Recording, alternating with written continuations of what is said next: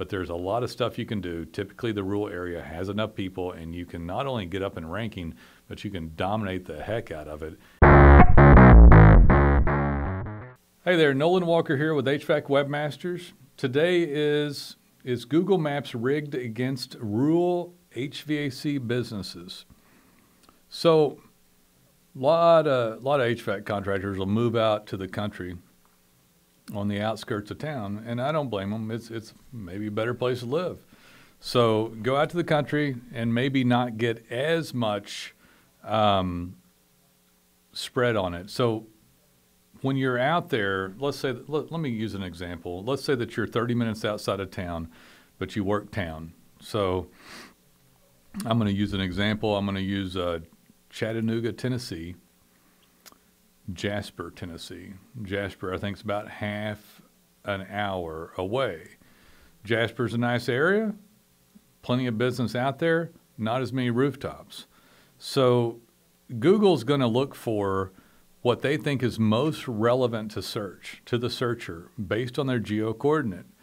So if you go onto the area, and this is for anything, listen, anybody tells you that they're going to change this algorithmically where the map shows up is straight up lying to you, but there's ways to maximize everything. If you want to know where the red dots show up, the pins, not the map itself, the pins, you would go and say HVAC contractor Chattanooga TN or AC repair Chattanooga TN, and then click on the expanded map, and you'll see where they're currently showing people. That's subject to change. Google changes all the time, but they won't go out to Jasper, right?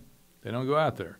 But Jasper has people around it. When you're in a rural area, they're going to show possibly a little larger area, but they might not show the area you want. So technically, you're going to get less rooftops on that area. It doesn't mean you don't do it, but it's based upon where you got your Google address verified and where somebody's searching.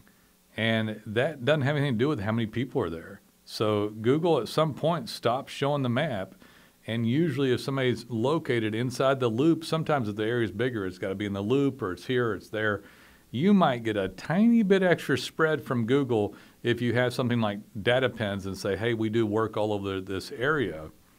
But I'll talk about data pins in just a minute, and geo-coordinating shout outs like, hey, Google, we did something right here, like replaced an M30 Wi-Fi thermostat or whatever it is.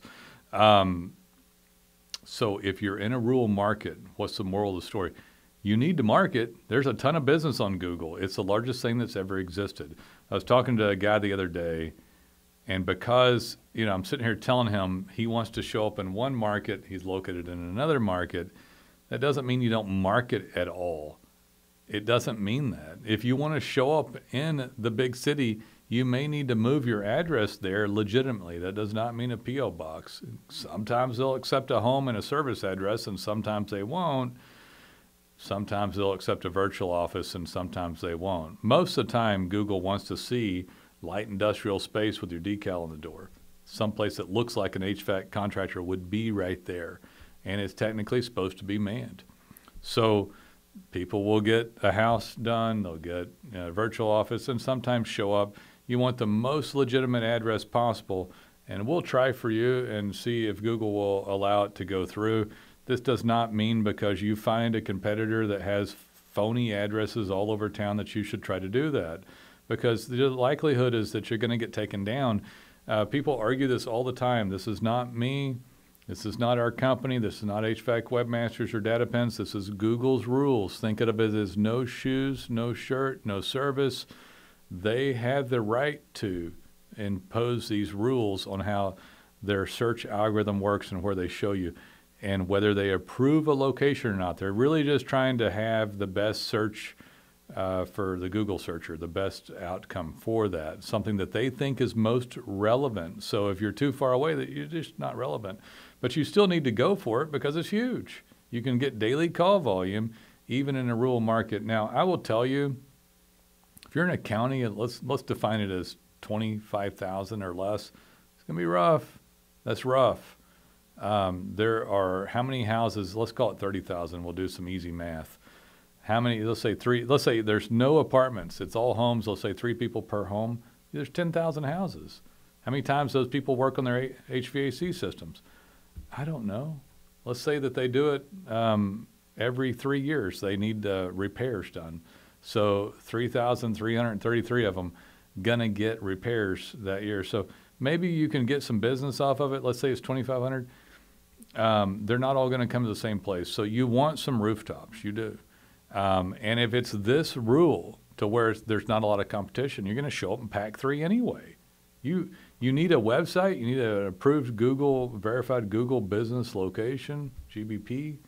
But you might not need to market if there's nobody out there. The flip side of this, you might not make any money if there's nobody out there. So if you move too far away from town, you might go get another address.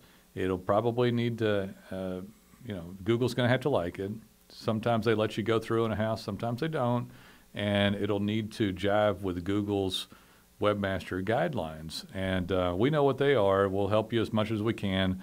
We're not going to help you spam or go throw up locations all over the place because you saw somebody else do it, or that somebody else has a few locations that have been up for years. If you're brand new starting out, get one location, get it approved, and get it up and ranking. Let's talk about data pens. It does help you expand a little bit, and especially on organic optimization. So if the map doesn't show up and you're looking for something weird like an M30 Wi-Fi thermostat, and nobody goes for this stuff, which most people don't, they don't tell Google where they're doing work and what happened.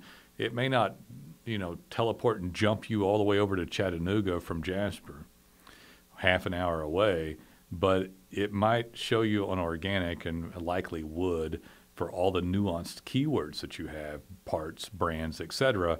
And yes, you can tag those to that geolocation, and it'll create a page of content. They'll be very likely to show you for all the nuanced things because people don't go for this stuff. And if Google knows you worked on Linux air handler, or this capacitor, or this coil cleaning, or an M30 Wi-Fi thermostat, they go, hey, these boys just down the road do this. They made a page of content about it in Chattanooga. So you can absolutely get benefit from there. I don't think this means that everyone rural goes and gets a office location in the major city. It depends on how rural it is. If there's 100,000 people around, you're probably pretty good to go. Good news about that is you're going to get a bigger piece of a smaller pie, get up and ranking faster when you're in those rural markets like that. I have plenty of clients in what I'd call a mid-market area. One of my favorite clients is in Kathleen, Georgia, but he optimized for Kathleen, Georgia, Bon Air, and Warner Robins, Georgia, all the way around there. He really got a vice grip on this area. But there's a little bit of population here. It's not huge, but it's not just straight rural. Every once in a while I get a hold of somebody and they call up and they're in the middle of nowhere. I mean, nowhere, no population around them. And again, they want more leads, but they're going to pop up and pack 3 mapping anyway because there's like 2,000 people in town, right? There's not a lot of HVAC contractors. Problem is they won't get business, and they're usually eyeballing a town half an hour, 60 minutes away, hour away. And again, just go into Google, type in HVAC contractor, AC repair, and the city that you're looking at, and see where the red dots show up. If you're outside of that, you're not going to get primary map placement there. But there's a lot of stuff you can do. Typically, the rural area has enough people, and you can not only get up in ranking, but you can dominate the heck out of it. And then you can pull some with pins on the pins pages on organic content for the primary city down the road. And later on down the road, if you want to, you can open up another location legitimately in the eyes of Google, and we'll help you do that kind of stuff and help you get successful online. Google's still huge. You still want to do all this stuff. And somebody's going to dominate these rural markets. If you want to look in the rural market area too, don't look in the one that came from the big city to the rural market. Is there anybody else in your market with 5 trucks? Have they been able to sustain that? They'll be there already. That's what's capable. I mean, just keep it kind of logical. That's pretty much what it is. You might be able to grow a little bit more, but you'll probably have to have another location. You're going to get beyond that. But that's how many trucks can pull from that area. Got questions, you can go to datapens.com, hvacwebmasters.com. You can call us, email us. We'd love to be of service. We'll see you.